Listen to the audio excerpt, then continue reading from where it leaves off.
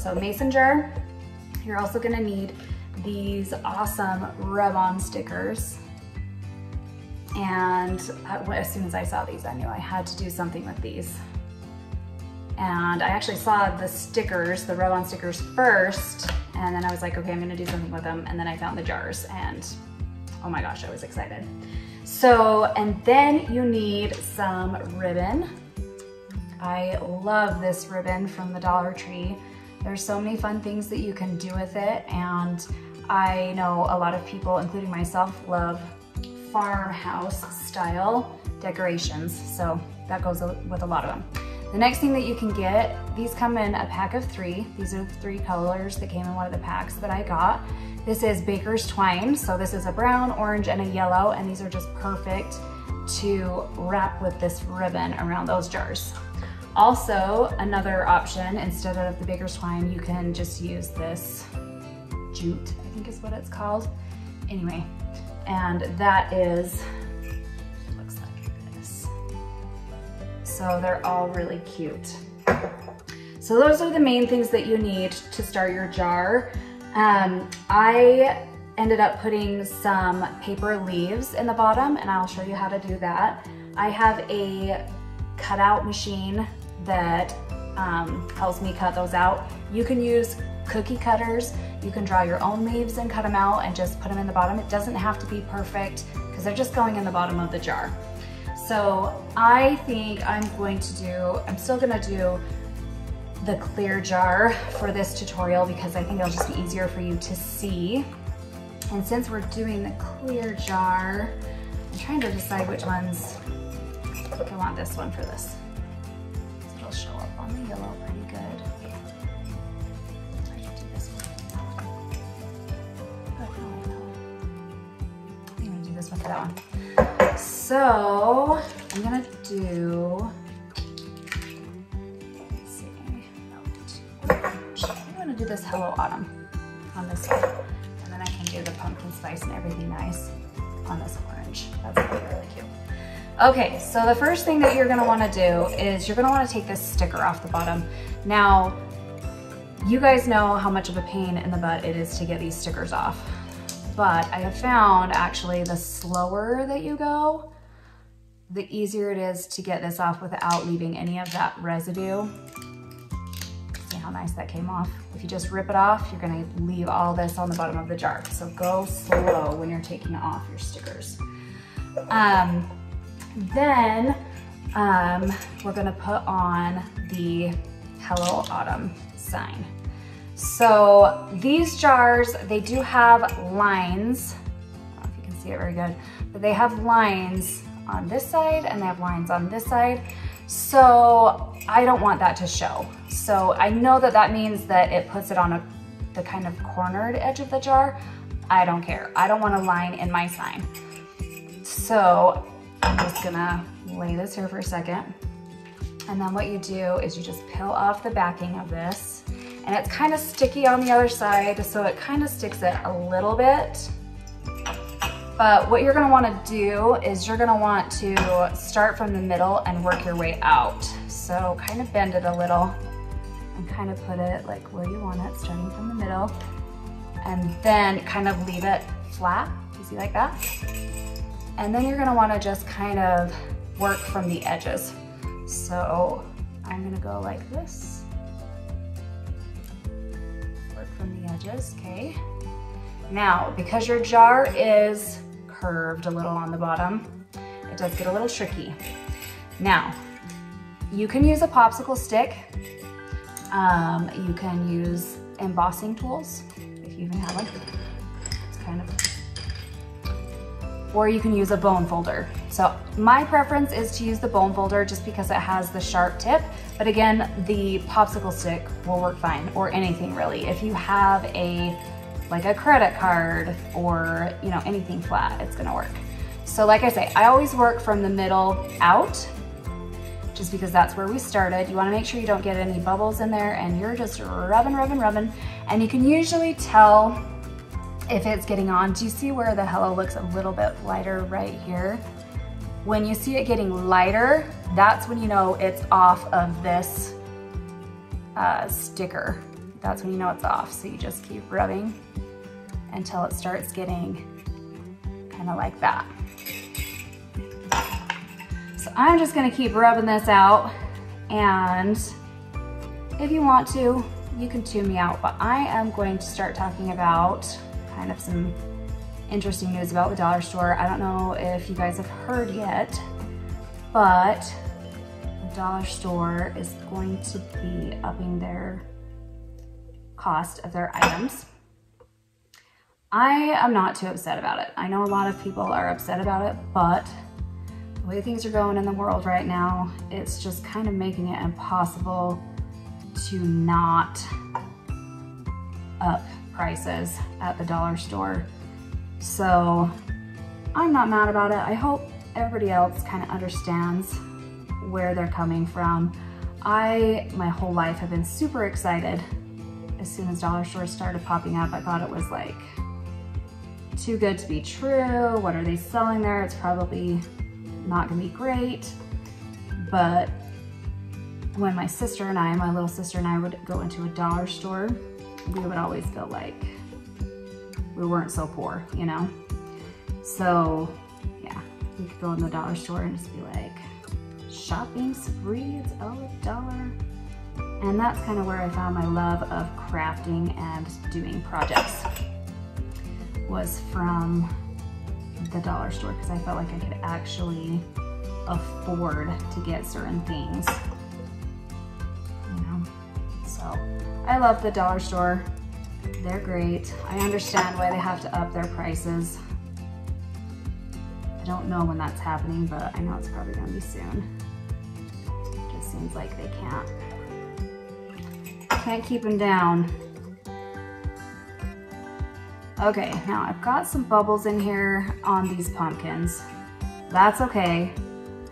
I recommend keeping this piece of plastic that it came on, just because when you take it off, you can see a little bit better, like kind of where those bubbles are. You can't see as well through the frosted.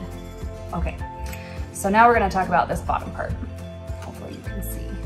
So this is where it starts going curved. So I just kind of like rub down,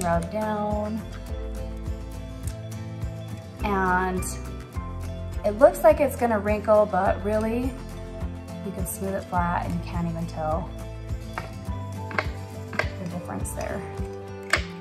So yeah, I recommend doing this with the plastic. Even if you take it off and you're like, oh, I wanna rub that down, I would put the plastic back on before you rub it down, just because you don't want it to rip or tear. However, if it does rip or tear, I'm gonna show you something. My cousin came over when I got these and she wanted to try it, and she was super upset because she kind of messed up on that A there. Don't worry about it, you guys. Rustic look is, or like farmhouse style look is all the rage right now. So with this jar, I'm going to just go around some of the letters, and I'm actually gonna do the same thing that happened there. I'm gonna kind of just make it look a little more rustic. I'm actually gonna put some like scratches all along these letters, and I'm just gonna make it look more rustic. Okay, so now's when you try and peel it off. You can kind of tell when you're peeling it off if it's ready to come off or not. And if it's not, that's fine, keep it on, but just, yeah, see, now it's starting to get there. You can see as soon as it kind of gets that frosty look, that it's ready to come off. So this little pumpkin isn't ready to come off yet. I see a bubble.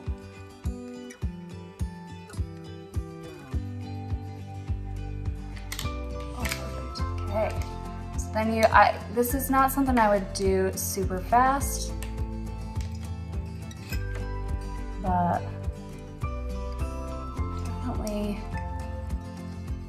make sure it's on there before you take this off. Love that sound. These don't look like brick.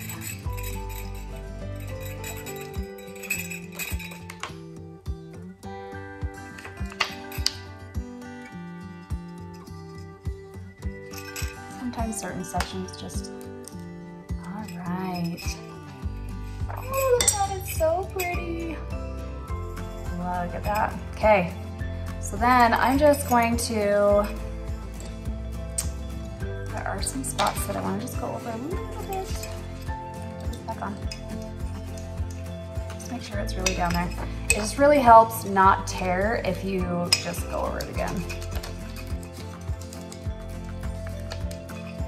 Don't use your fingernails. There you go. Perfect. Okay, so the next thing you're gonna do is you're gonna get your pretty ribbon. I don't know if this has a name to it. It just says lace ribbon. Great. Okay, so you're gonna get your ribbon out and you're gonna cut the size that you want. I always put it around and kind of gauge how much I want before I cut it. You want to leave plenty of ribbon for you to tie that bow so that it's not too awkward. I'm gonna cut it right there. And then I'm gonna get, oh, let's see, which one do I want with this one? I don't think I want yellow. I think I'm gonna do orange. I think that's what I did on my other one. I liked orange with this one. Anyways, and with this, with the bigger twine, I like to leave it a little bit longer than the lace because I want it to stand out a little bit. Add some color to it. Okay, and then I'm gonna put it on together like this.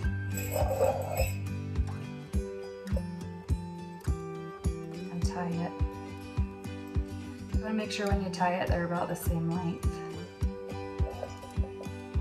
Now, there's lots of people that have different ways to tie bows, odd bows. You guys do whatever you want. I am kind of weird. I like to tie stuff like I'm upside down. I like to tie it upside down.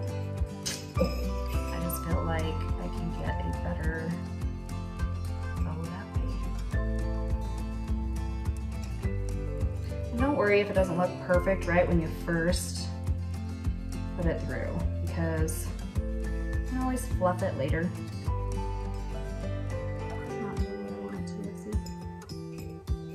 This is, honestly, I think this is the hardest part, is the bow, which is kind of funny. But it's gonna look super cute. Okay, so like I said, you kind of have to fluff it out. Sometimes I use these little tools because my bigger twine doesn't come out. Look how nice, now go. I didn't have to dig with my fingernails. Okay. There we go. Now, this side's a little bit short, but I'm gonna take it out. I can always cut it to match the other side.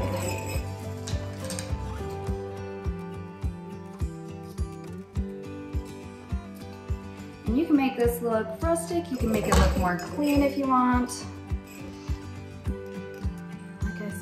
Whatever your style is for your house, or I want to give this away as a gift. I mean, it's definitely not going to break the bank. This would be a cute neighbor gift if you wanted to do that. Or it'd just be a fun craft to make with your friends. I know my friends like to do all kinds of crafty nights and stuff. So there's that. Then these tea lights I got at Sam's Club, I don't know, I think it was last year, and they came in a 24 pack and they were like 20 bucks. So they're less than $1.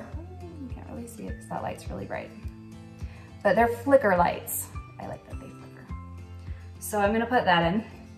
The last thing that I did to put inside these is I cut out these leaves. And you know, they were flat at first, but I took my bone folder and I just made the lines in them that you would see in a regular leaf, and then I just kind of scrunched them up. And then then unfolded them. So they just look a little bit more leaf-like in the jar. So these ones are all different shapes. I just did 4 different ones. And they look pretty cute in the jar. Probably a paper that has double-sided would look better, but I just did what I had for right now. And it turned out pretty cute. It's kind of hard to stick your hands in these. You can, but it's hard. I'm gonna turn this on so you can see it finished. And there it is. Super cute. Thanks, you guys. If you will like and subscribe, I would appreciate that. And I will be making a bunch more tutorials and some out shopping posts or after shopping posts. I hope you guys have a great day.